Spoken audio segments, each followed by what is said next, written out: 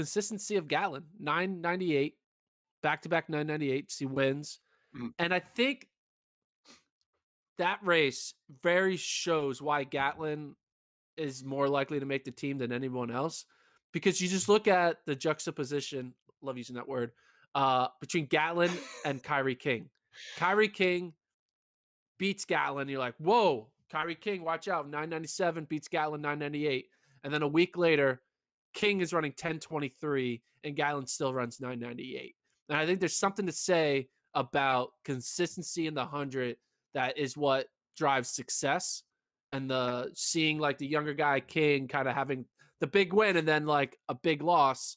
Well, Gatlin's like, well, I'm just gonna stay consistent, and as long as I'm here the entire time, when it matters most, I'll be in the top 3. And so I thought Gatlin's 998, very impressive. Sub 10 again. At the age 39, is he 40 yet? He's not 40 yet. I think he's 39. No, he's 30. I know that one. He's older than me. He's older. Yeah, he's older than you. I keep track of people relative to my age. Well, and who he beat too. It's not just the 998, but beats Andre Grasse, medalist in 2019. Beats Kenny Bednarek, who had a great race, 10:03. It's a good run for him because he's more of a 200 guy.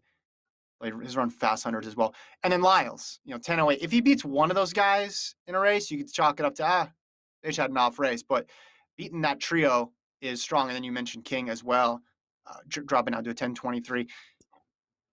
Are you going to talk about that 200 as well in your raising? Or I want to say why I'm not concerned about Lyles's performance at this meet in 2019 at the Tom Jones Memorial in 2019.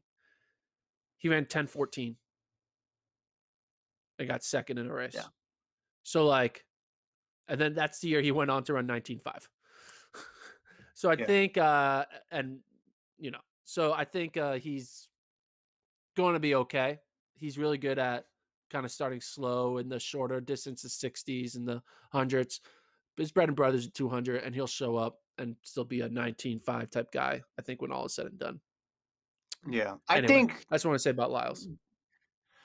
Well, Gatlin's last 2 weeks, I think, proves the point you've been trying to make of just like he's just going to be steady as she goes the entire season.